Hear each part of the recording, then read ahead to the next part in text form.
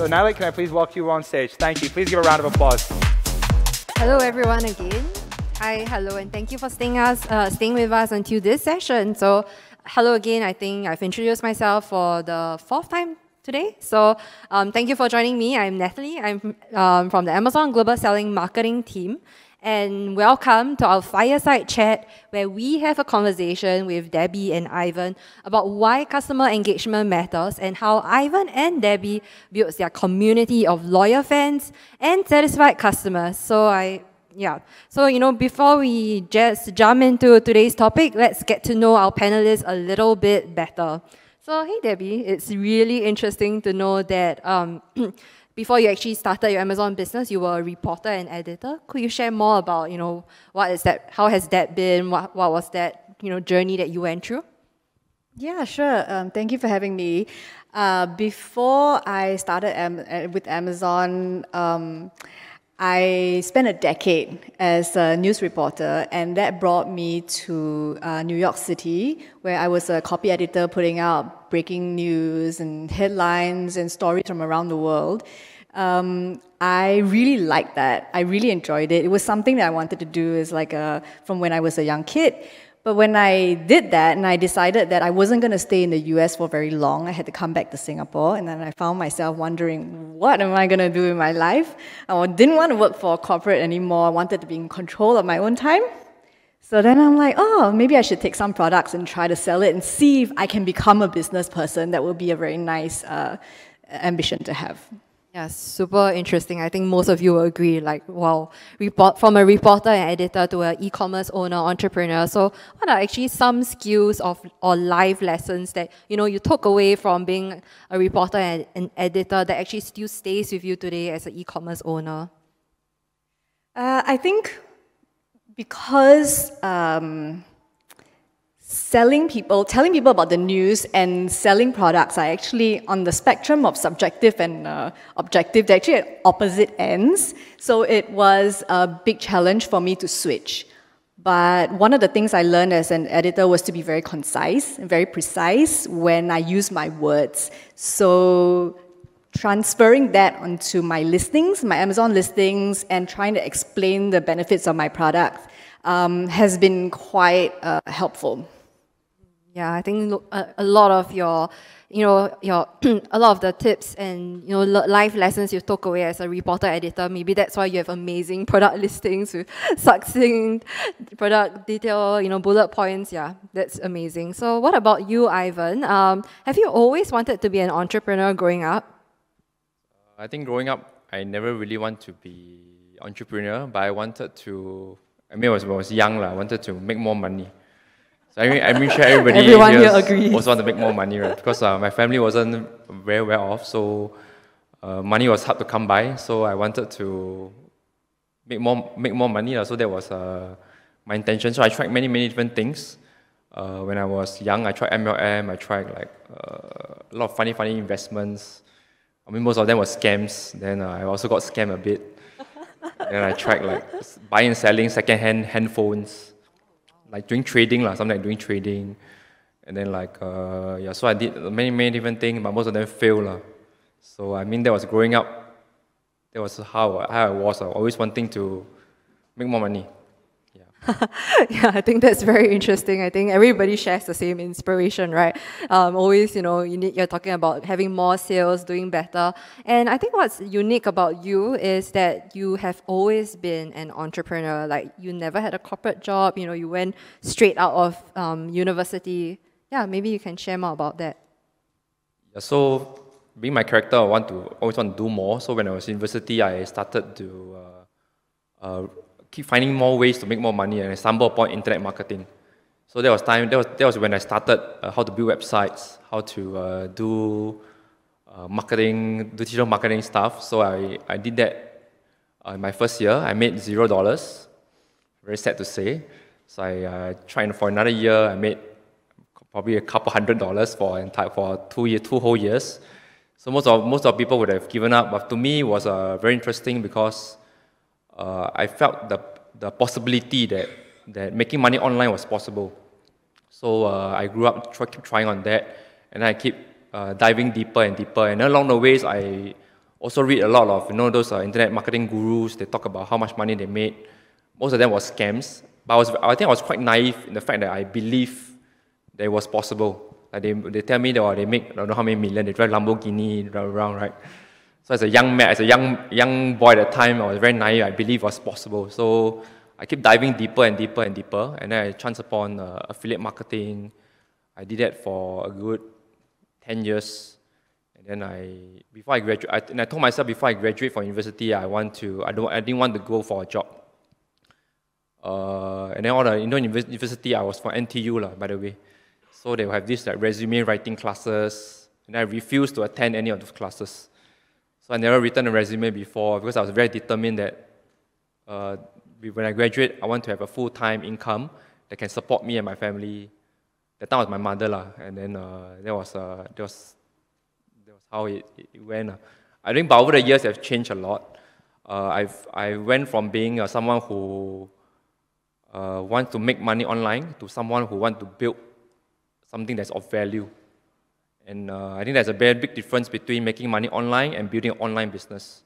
Because when you build online business, you actually build assets. You build intrinsic value to whatever you're doing that is of value that you can one day sell it off. Rather than when you're making money online, you do affiliate, you're just trading time for money, you just have a very good skill set, but you can't sell it. I think that's a very, very big difference in my mindset when I was in my 20s and now in my 30s that has changed over the years. Now also already, no energy. No. I think, you can really write a book about what you just shared. It's a really inspiring story, really took an unconventional path, from trying different things. And I think the key thing here is you didn't give up and you believed in yourself, through the failures, through the ups and downs.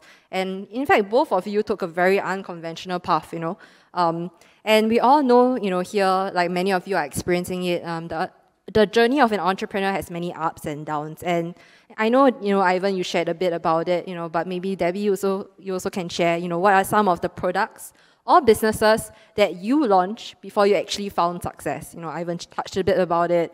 Maybe both of you can share about this. For me, I didn't actually go out and look for the kind of product that I wanted to sell. I had an unfair advantage where I had access to a manufacturer of a decent kind of products that I'm selling today, and I just went ahead and took that product and then put it online and tried to sell it. Along the way, because the manufacturer was good, I decided that I wanted to find a cheaper or alternative source. So I took the know-how that I garnered in Vietnam making this product. I took it to China and I told the factory, can you improve on this product? And then it doesn't even have to be 100%. It can be 90 or 80% of the Vietnamese version. But I want you to make it, and then maybe I can sell it cheaper, put it on Amazon, and then I can sell more volume. By way of diversifying, because you don't want to just have one supplier supplying you forever. So that was a really bad idea because I learned the hard way that Amazon customers are very discerning and they care about quality. So you can't just give them something that's 80% and expect them to swallow it. So I spent 10 months experimenting with this new supplier and accepting a lower quality product. And the moment I listed it, the reviews that started to come in were really bad. I had to abandon the listing right away. I had all this stock that I had to liquidate and just kind of write off the investment of time and money for that 10 months and then go back to my good manufacturer and say, okay, I pay you more. And let's give the customers good quality products. So that was a failure that I've learned from. I think the most important thing is you really can't, save on quality. So yeah, customers will always know like high quality products. Definitely that's something that you need to keep, improving your products. Anything from Ivan on this topic? When you talk about businesses, you're talking about Amazon business or you're talking about any other business that I've done? I think you shared a bit about like your MLM, the scam businesses, maybe products on Amazon or Amazon businesses? Businesses that we launched before we found success. I think for me, because my background is in digital marketing, So Facebook ads, running Google, and all the matrices on PPC wasn't new to me, and we didn't started off like wanting to do like, or from the beginning wanted to be a big baby brand, that kind of thing, you know. So it was kind of like by the way thing, was my wife, that time me and my wife having our first kid, so we were very interested in baby products. We were researching a lot on baby products to find the right quality, good products for our baby, like, because everyone loves their baby. So then we found it like there was a gap between what was on the market and what we were doing, because we were very busy running our own business. We were running an events business in Southeast Asia at the time. And then we were having to spend time researching about all the different brands, about different particular products, and then it was taking a lot of time. So we wanted to bridge this gap to really create a brand that encompasses safety, quality, and be the everything baby store. You know, like once you trust this brand, there's like so many different kind of products you can buy for our brand. So I think that was when we started off. This was our main goal to. Or why we built the brand. Yep. I think interesting, you know, that you might not always find success in your very first product or even your very first business. So test and try, and, you know, even a life stage like what Ivan shared, you know, Jane was having a baby, you realize there are some product gaps, and then that's where you develop like Kia Babies further. So now moving on to our main topic for this session. So when we say customer engagement, we actually refer to any kind of communication that helps you connect with your customers and go one step beyond transactional relationships. So through customer engagement, you can communicate your unique story and values, differentiate your brand, and establish a real connection with your target audience in the US. So customers become loyal when they receive outstanding service from a brand they share the same values with. So customer engagement, when done right, allows you to increase your brand salience, improve customer loyalty, increase repeat purchase rates, and lower customer acquisition costs. But it's not always easy to deliver the same level of customer service in an online store, where in the physical store, you can engage with your customers face-to-face, answer all their questions about the product. So this makes reviews and the post-purchase experience very, very important online. And especially today with reviews, online reviews and social media, so customer service can really make or break your brand's reputation. So I'm very curious, you know, first question to the both of you. What is the most memorable review that you have come across for your products? You start first. I think when you're a new seller and you start to get good reviews, you're very excited. Once you cross that hump, then you start to take good reviews as kind of like an everyday thing, and you start to remember the ones that are not so good. Those are the ones that really stick with you, especially if they're particularly not nice. So for me, the one that's most memorable, I mean, besides the ones that people tell you, oh, you know, your product changed my life, and that's really nice. But there was this one that was something they didn't post on my listing. It was a review that I solicited. What happened was some customers will make repeat purchases, and a small number of them will ask for refunds for most of those purchases. So this customer in particular ordered, say, 11 times over maybe 6 months, and got a refund, asked for a refund, and returned the product for 9 times. And I'm thinking this must be some kind of scam. If you don't like my product, don't buy it. Like, why do you keep ordering from me if something, you know, you really don't like it? Are you trying to just like waste my money because it costs me money when you return? So I sent a really nice, polite email saying, if there's something I can help you with to address your concerns, please let me know. But if you are trying to be funny, please stop. So I was trying to couch it in a nice manner. The lady actually came, so there are some people who do that, and then they don't respond when you reach out to them, and then that's fine. They'll stop doing it. They know that you're watching. But this lady actually came back and said, I actually have very, very high expectations for my products, and I like your products. But if there's a tiny scratch, a bit of blemish, a bit of hair or fur or some kind of machine oil on it, I don't want it. So I like it, but it has to be perfect. And so that kind of review, there's nothing I can do about customers like this if you're wondering, what can you do? Nothing. But I can take that feedback and go back to my factory and say, look, you have to improve your processes, the quality has to be better so that we avoid situations like this. Yeah, that was very memorable for me.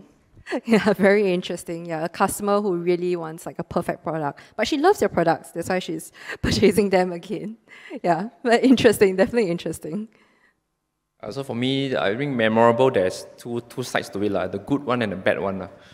So like you always remember the worst review that you've gotten, and you also will remember the best review you've gotten. So for me, because for us as a seller, as a brand owner, we develop the product ourselves, you always think that your product is the best, correct? So you always think that, oh, you have done everything you can to make this product the best product you can. So when you start to sell it, that's when you start to get real market feedback. And of course, when the review is good, of course you feel happy, but especially for a new seller, when the first bad review comes in, you will say, oh my God, this one is competitor attack. Confirm you'll think, got bad review means competitor buy our product and then anyhow want to say bad thing about us. So I think for us, when we had our first product 5 years ago, I think we also went through the same thing, right? Like when we had bad product, then you say, oh, confirm this one is competitor sabotaging us, competitor do bad review, attack on us, that kind of shit. They try to write a lot of email cases to the support, tell them this is a fake review, this is a fake review, this is a bogus customer buying our product and shit, that kind of thing. So ask them to please take down, but of course Amazon won't take down for sure. So I think this was something memorable for us, and I think it happened to all of you if you start to selling your first product, it happened. But over the years, we have refined how we still write reviews. We look at real market feedback to really see where are the flaws in our product and where we can use all this feedback to further improve and enhance the quality and the product that we bring to our customers. I think that's the most memorable bad part. So we have time, right? Yeah, we do have a bit more time. We have time, right, guys? You want to hear the good reviews? Okay, so for the memorable good things, of course, for KeaBabies, we are baby maternity brand. So I think in general, we are in a business whereby we have more happy customers than unhappy customers. And our tagline for KeaBabies is to create wonderful moments together. We inspire parents that it's up to the parents to be able to inspire them to create strong parent-child bonding. So you want to have a very good relationship with your child, it's up to you.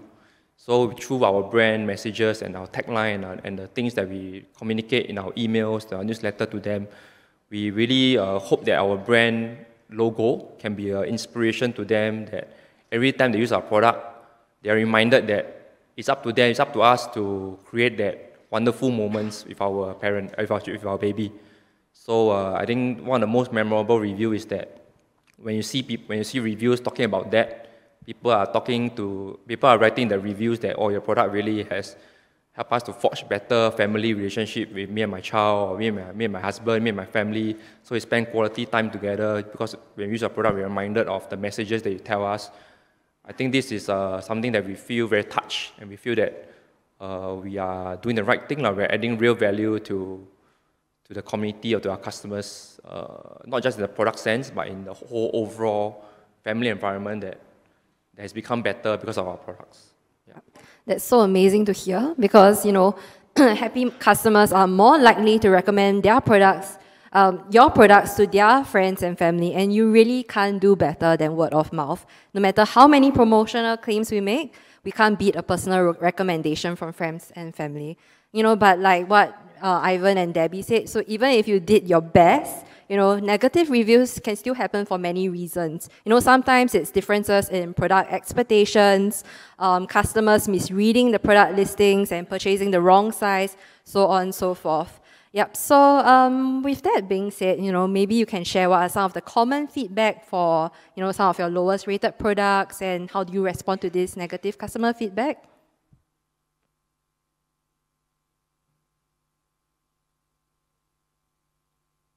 I have a product, so the bulk of my products are quite similar. And so over time, I've learned how to list them properly and communicate the benefits. But I have a new product that needs a lot of education. So I need to be very clear to explain to you how to use it and how to get it right. And if you're not careful, the result will turn out not so pretty. It's a beauty product. So for me, I've learned to take the feedback and translate them to being more conscious about people's pain points and then reflecting that on the listing. Other than that, I don't really have any other very specific examples of of negative feedback. I think a lot of the feedback sometimes we get is actually not really that I get is not really product specific. Sometimes it's fulfillment. Sometimes it's misfulfillment. It's shipping delays. That kind of thing. Interesting. Ivan? Okay, I think for us, I think customers' trust is very important, and we always tell our customers that we stand by every single product that we produce. In fact, be it the quality or be it delivery or be it anything. So every of our product comes with 365 days, no question asked, full refund. So it's important for them to feel safe that when they buy our product, that they know that if anything goes wrong or they don't like our product for any reason, they can always come to us and we will give them a full refund or a full replacement. Even after like 365 days, on the 364 days, they come to us and say, hey, I don't like your product. I want a refund. And then we will honor our word and then we will refund them. So this makes them feel that they are buying they're buying a brand that is standing behind the product. I think that's very, very important, especially in today's world, especially in baby products, whereby safety, quality is of paramount importance. And then like every day you're building on that trust, build on that confidence level of your customers, then you'll grow. I think super important, to build your customer trust, and especially like products like baby safety, you really don't want to risk anything. Parents need to feel assured and they're willing to pay a premium for their baby safety. So customer reviews are indeed important data points for you to identify product gaps and make improvements to your existing products. So sometimes these reviews may even identify areas for you to optimize on, like what Debbie mentioned. For example, improving your instruction manual in response to usability complaints, or adding lifestyle images to your product listing so that customers can get an idea of the actual size of your product, even if you included the dimensions in your bullet points. Because sometimes, they might not look at every single bullet point you included. But however, nowadays, customer participation is no longer referring to reviews online or filling out feedback forms. This is just one element of a more holistic process. So customers increasingly demand to feel personally involved in the brands that they buy from. So Ivan, I really love that you created the KeaCommunity. So could you share more with our audience about what the KeaCommunity is and what happens in the KeaCommunity? I think for us, we need to understand that behind every sale of our product is a human being that is buying our product, that is using our product. So we wanted to humanize that process, the whole process. So having that, especially for new moms or like mothers whereby they are undergoing body changes and they are going through a new phase of their life is going to, so it's always the unknown that they are very uncertain about. They are worried. So we have this support group whereby it's a KeaCommunity, whereby they can join, and then usually they are customers, so they can join. And then the people who are new parents, their mothers, or whatever, they will come in and then they can discuss, they can rant, and they can share their emotional outpour. Very interesting. We have like many different people talking about different things, but usually like one of the common topics is they rant about their husbands. The husband don't do this, don't do that, very irritating, things like that. So they rant about this, and then because when you talk to your husband, kind of thing, they don't understand, But when you talk to a fellow parent who's going through the same thing as you, that's where they find emotional support. That's where they find mental support, and that's where they know that we want to be there for them throughout the whole parenthood journey whereby once they become customers, we are here to support you. We are here to have this community to support each other. And like new parents, they are very, I think they are more emotional. So emotional support will bring a long way for them to also in a way help us them to remember our brand. Yeah, I think in fact it's also a good forum for you to get like insight about like the biggest pain points on your customers and how to improve your products, you know. And I signed up today. Oh wow! Yeah. We expect? No, I'm kidding. So yeah, so that's really valuable for both young and seasoned parents. You know, I think it's super helpful. The KeaCommunity is definitely helping many parents to find support and motivation through the ups and downs of their parenthood journeys. And I love how the KeaCommunity connects parents with one another and leverages on the power of peer-to-peer learning, which is why all of you guys are here together. You know, we want you to know as many sellers as possible, support one another in this journey as well. And yeah, so how did you grow the KeaCommunity to the current size of 21.6K members that you have now?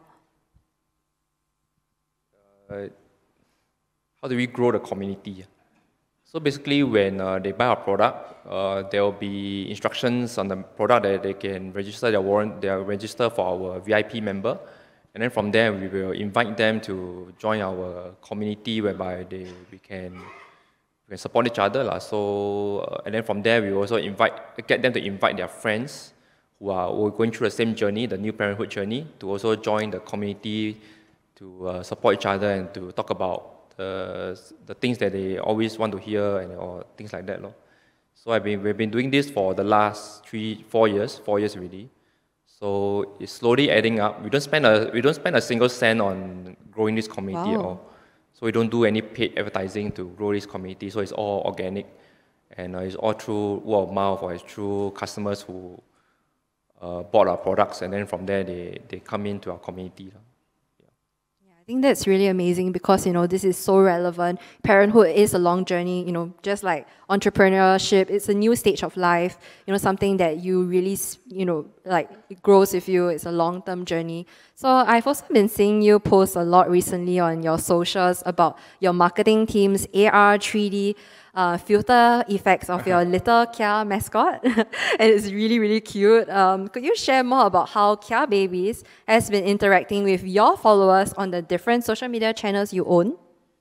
Yeah, we've been doing a lot of playing with a lot of different things like AR filter, Instagram. So you go to WhatsApp now, you go to the Giphy, you know, the GIF that you can select, you can type Kia Babies, you can see all the different stickers that we have created for our customers, for people to use. We have done like 3D, like, you know, like we have a mascot whereby you can lift it up using your phone. Yeah, very funny. So I think what we want, ultimately, what we are trying to do is we are not just we don't just sell baby products. In fact, we want to create a lifestyle among our customers that to surround them, to create engagement, that wherever they go, wherever they do in their day-to-day life, they are always reminded that Kia Baby is just around. So they go to Instagram, they'll see us. They go to TikTok, they'll see us. They also go to Facebook, they'll also see us. They go to YouTube, they'll see us. They go to the email, they'll see us. They go to Amazon, they'll see us. So it's like we want to, we really want to create this, you know, like they call it 五指山, whereby we surround them every day. That they're always reminded that we are just beside them. Yeah, things like that. So I think this will get them to always have us on their mind. So if they need a baby thing, or first thing they remember, I recently saw some cute stickers on Kia Babies. Yeah, and interestingly, the GIF that we did, it went viral. So we actually, like in 2 weeks, we got like 14 million people using the GIF, the stickers in WhatsApp. You can go and check it out. Very cute. Yeah. Okay, we will. Yeah. So yeah, these are things that we have done. Of course, like these are technology things, but in terms of social media influencers, we're also doing a lot. That one later, is it? No, you can share now. I can share now. Okay. So social media influencers, every month we create like themes and contests for our customers to do something with our products. So like, for example, last month we did like a TikTok contest whereby we send an email and send to our customers to say that if you can do a very nice video, TikTok video with our products, any kind of videos, and then you can stand a chance to win $1,000 in prizes. So that contest went really well. We got about 35 different videos of our customers doing TikTok. TikTok is very huge in the US, by the way. Very cute with our products. And then we got about 1.5 million views, TikTok views, and things like that. And then this month we are doing Halloween. So you got to do something Halloween related with our products, and then you can win prizes. So it's that kind of constant engagement that we are always constantly doing that really keep us at the top of their minds. Yeah, so I think these are the little things that people may find it like, oh, this one like very costly, like very no ROI kind of thing. But we see this as a long-term game. Like brand building is really not just in the next 1 or 2 years what you're going to do, but in the next 10 years, where will you want your brand to be? How you want people to perceive your brand, or where you want to take the brand to? So we are looking at a 5, 10 year, even 20-year horizon in terms of how we are going to build our brand. And then all these things to me are the foundational steps. It's costly, no doubt we have been paying people. It's not making money, but we see it's a long-term game. Yeah, I mean, like, it's really, like, really engaging with your customers at every single step. And I can totally imagine, like, TikTok videos with babies wearing, like, Halloween costumes, and then, you know, your baby products, it's super cute. You can go to TikTok, just go and search of our brand. In TikTok, you can see a lot of these funny videos. Yeah. Okay, yeah, thanks, Ivan, for sharing. So cute. What about you, Debbie? How have you been growing and interacting with customers on your different social channels that you own? Yeah, I think it's really interesting that you have the two of us here, because I think we're on opposite spectrums of that, and I'm extremely inspired by what you said in this concept of being top of mind, being everywhere, and being very visible is something which I learned in marketing school, but I didn't implement it in my business because I didn't enjoy it. So I prefer the operations and logistics side of my business. When it comes to marketing and social media, I have been putting it off. I'm very embarrassed. But like he said, it costs money to do marketing, right? And you don't see the ROI right away. So you kind of prioritize pushing sales through Amazon first. But now that I've been selling for a few years, I have decided to hire somebody. I found them on a freelancer website, and I interviewed a number, and I picked a new social media manager, somebody who can be the social face of my brand, or like represent my brand socially, and kind of target, engage with customers in a way that I haven't been able to do so just through Amazon.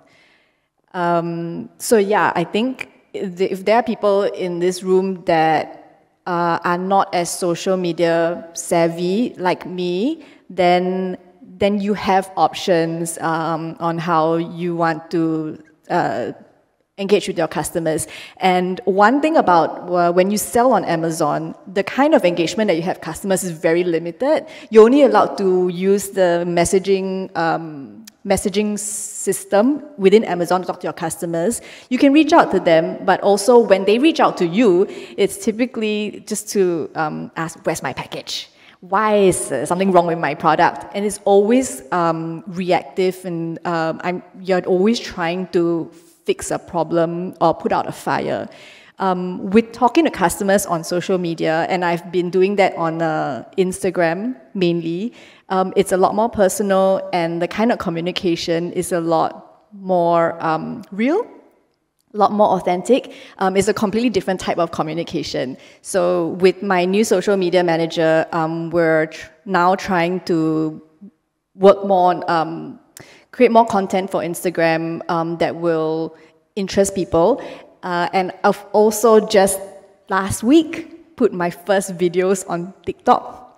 So, super behind compared to Ivan, but it's a very interesting journey, and I'm finding it like a huge kind of learning experience. Yeah, I think this is really amazing. You know, at different, I guess sellers are at different stages, all together. For us here, some of you might be new to Amazon, haven't, the next step is also creating your Instagram accounts, your different ways to engage with sellers. Of course, customer reviews are important. The customer service post-purchase is also important, and also building up your brand presence on the different channels. So it's been a very lovely conversation, both Ivan and Debbie. I, really love talking to sellers like you, having such a conversation.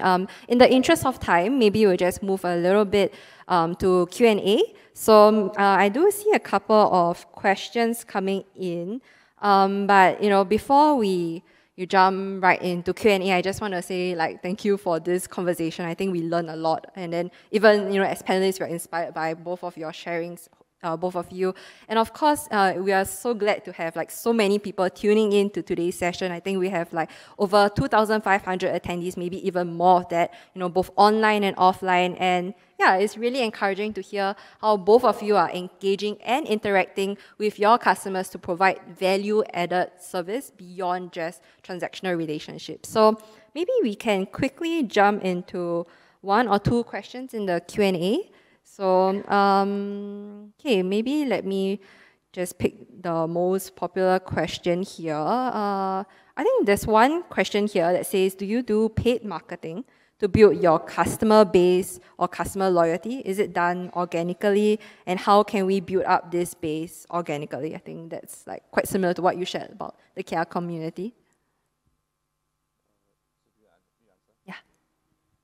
So paid advertising, we don't really do directly to do brand building, but we engage. We do pay influencers to do videos for us, to post on their socials.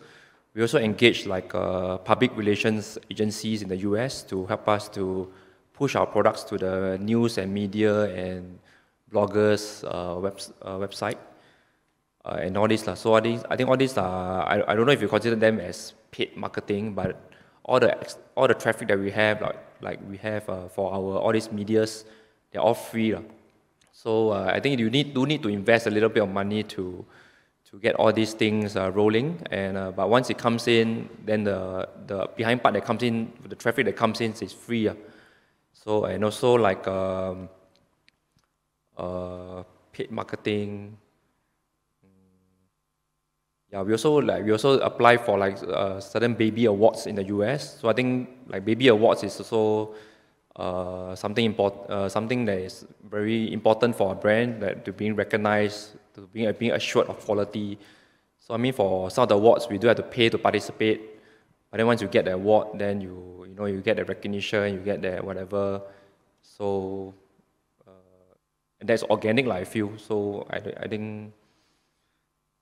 And organize it. Yeah, I think what you mentioned also. Anyway, on the KeaCommunity, where you grow to even they've so many different followers over the years, most of that was organic, and of course that builds brand loyalty over time. So I think we are out of time, and we really appreciate all of your attention and for staying all the way to this session. Thank you so much and that's it for today's for this panel. So thank you so much.